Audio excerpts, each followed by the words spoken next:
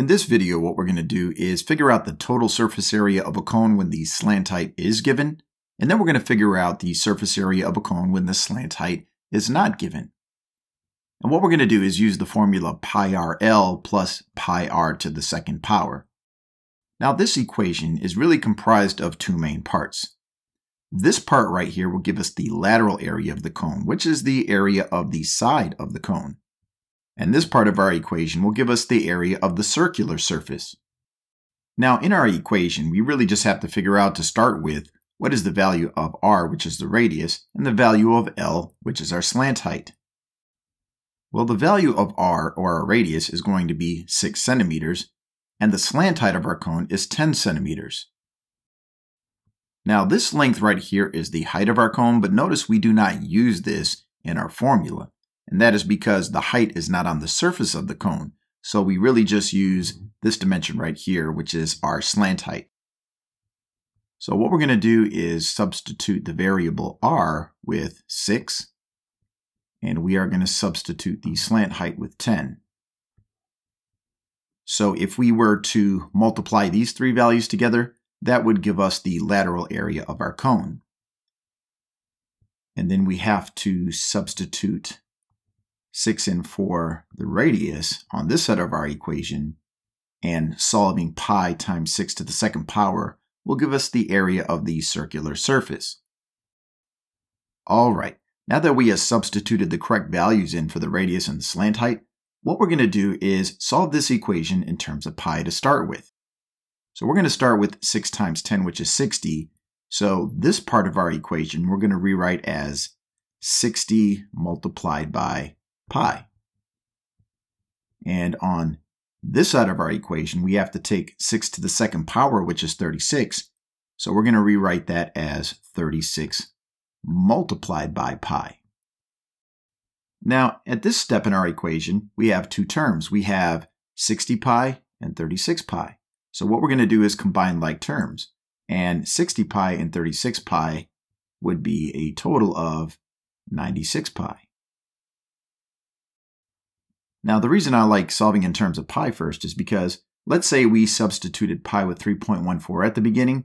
We would have two decimal values on either side of this plus sign that we'd have to contend with. So at this point, all we have to do is use 3.14 one time, which cuts down on the chance of making a calculation error.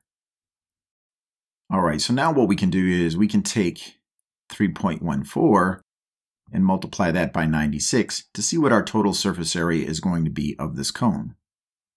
Now notice that 96 is kind of close to 100. So if I were to estimate, we're going to have an answer that is about 3 times 100 or 300. But let's see what our precise answer is going to be. So we have 6 times 4, which is 24. And we have an 8 right here. And then we have 18.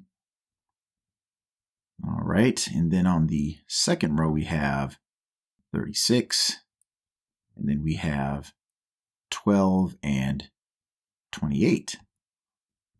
Now we have to add those digits together, which is 4, 14, 11, and 10, and 3. And then our decimal is going to go right here.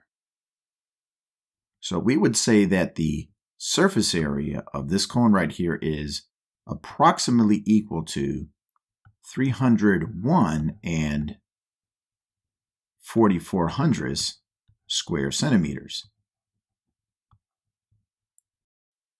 Now remember, when multiplying anything by 3.14, that is an approximation for pi. So anything multiplied by an approximation will result in an approximate value.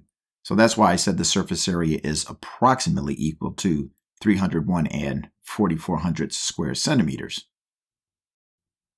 Okay, let's do an example when the slant height is not given. All right, now notice in this problem, they do not give us what the slant height of this cone is. So what we have to do is use the radius of our circle and the height of our cone to determine what the slant height is using the Pythagorean theorem. Now notice that the radius of our circle along with the height of our cone form a right triangle with the slant height of the cone.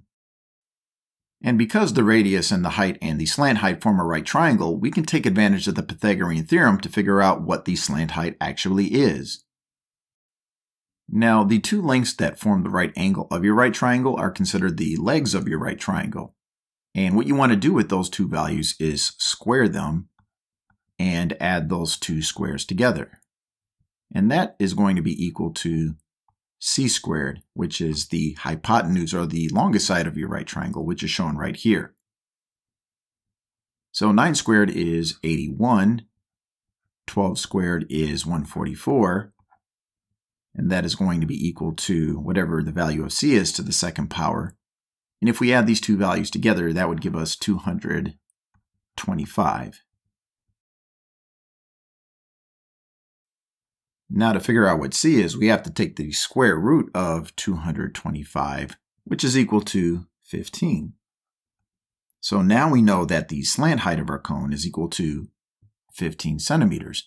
So now we have all the information required to find the total surface area of this cone. Okay, so what we're going to do first is take the radius of our circle and multiply it by the slant height. So let's take 9 times 15, and that gives us 135. And we have to multiply that by pi. And that's going to give us the lateral area of our cone. And now we have to take the radius of our circle, which is 9, and square it. 9 squared is 81, so we can just write 81 times pi. So 81 pi is the area of our circular surface. All right, next we have to combine like terms by adding 135 pi and 81 pi, which is a total of 216 pi. Okay, now we can take 216 and multiply that by 3.14. All right, first let's do 4 times 216, which would be 864. And the next digit is a 1, and 1 times 216 is 216. And then we have to do 3 times 216. Well, I know 3 times 16 is 48, and 3 times 200 is 600, so that would be a total of 648. All right, now we can just add these digits together and put our decimal where it goes. So this column is 4, this column is 12, this column here is 18, this column here is 7, and of course, the first column is just 6. And our decimal point goes right here in this position. So the surface area of this cone is approximately equal to 678 and 2400 square centimeters. So there you have it. We calculated the surface area of a cone when the slant height was given, as well as an example when the slant height was not given. Hey, I just want to say thanks very much for checking out my math video. Please subscribe to my channel so when I upload new math videos, you can become informed as they become available.